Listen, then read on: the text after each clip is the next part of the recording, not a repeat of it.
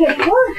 Last night he fell out of bed 3 times, and this morning when he was shaving, he cut his toe. His toe? He dropped his electric razor on it. I'm wrong. He has all the symptoms, so I thought we better check. Yes, well, let us see now. What's his name? Newlarkin, Adam Newlarkin.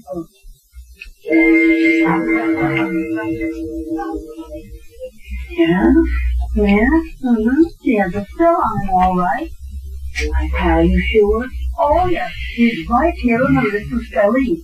Right between the New York Met and Richard Nixon.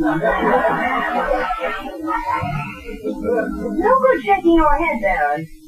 Adam will be exactly the same age as the judge when he sentenced Sorrel.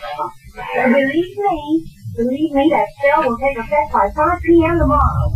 It's all here in red and white. Just because it's written so crazy. Red and white? It's thicker than ink. Well, let me see it. What it boils down to is that by 5 p.m. tomorrow afternoon, Adam is going to steal a large sum of money and he's branded a common thief. Sam, that's ridiculous. Adam is one of the most honest men I know. Besides, he doesn't even come in contact with actual money. Hi, everybody. Well, congratulations are in order. I got a job. Oh, good. At Peterson Company? No, that wouldn't sell fruit. Oh, where's the bank? I think that's down there.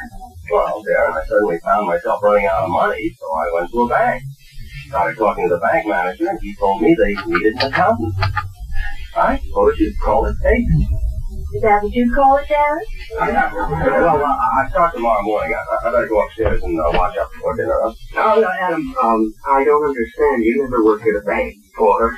Well, no, but I thought it might be fun to handle all that money.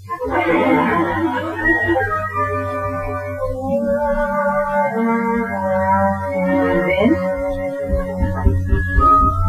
What can we do about it? Aunt Clara has gone home to try and see if she can find the book of antidotes. We'll just have to put all our confidence in her.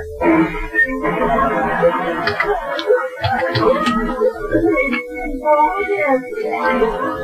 This all has to be done within a 12-hour period. Here we go. Must kiss a shy dog on the snout, then the spell will be parted out. Must be dumped in the water 1 times 3, because the spell still clings to thee. The spell will be over when, like Paul Revere, he rides through the marketplace yelling, witches are good, witches are dear. Well, it won't win any prizes for party. But it's a job of him. Pretty seen some strange things since we've been married, but this is the wildest. That's right out of the Middle Ages. Do we really have to make Adam do all that? Sorry, we can't. We're not making him do it. And nobody is going to kiss a spotted dog on the snout and be dunked in the water of his own free will. Well, I guess we're just going to have to do it the hard way.